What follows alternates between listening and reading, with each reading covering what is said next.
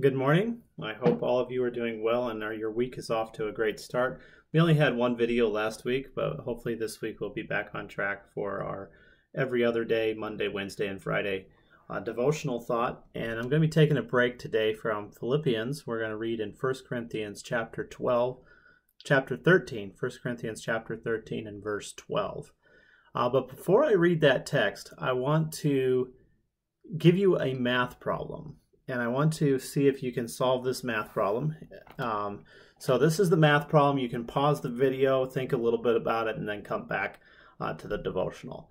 The math problem goes like this. There was a captain who has a ship, and on this ship he has 26 sheep and 10 goats.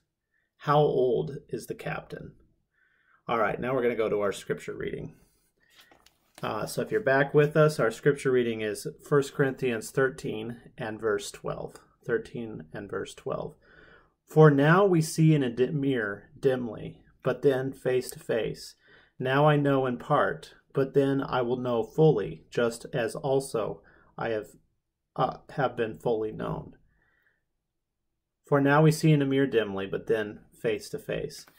So back to that math problem. Were you able to solve it? Did you come up with an answer? If you did, the answer was probably wrong.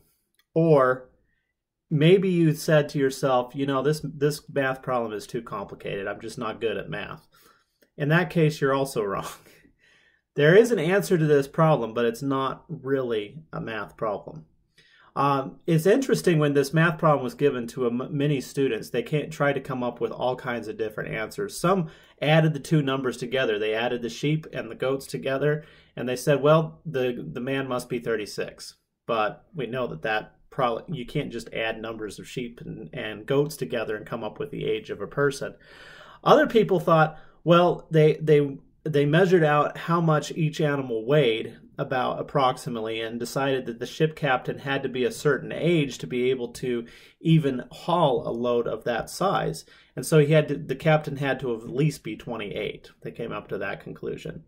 But the real answer to this problem is that there is no answer because we don't have enough information. If we had more information, we could find out how old the captain really is. As we're studying scripture, sometimes we try to find out all the answers. We try to figure out what God's purpose for everything in life. But the better option is for us to learn how to trust God, even when we don't understand all of the answers. And the scripture that we read this morning talks about this idea that we understand partly right now. It's like looking through a mirror. And back then, your mirrors had they weren't like the mirrors that we have today where you can see real well.